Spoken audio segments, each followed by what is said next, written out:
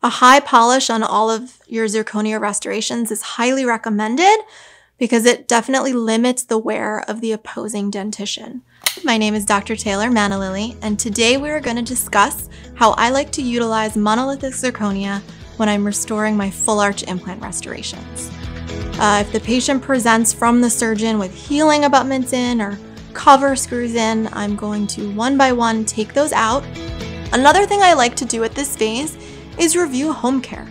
So I like to go through, either myself or my assistant will go through, make sure you're able to floss in between each implant and under the prosthesis. So once the prosthesis is in, again, I'm using those 2 Miller forceps to check my bite, check the occlusion, and then I'm gonna go ahead. I start with those diamond burrs for any gross adjustments, then finish up with those dialite burrs.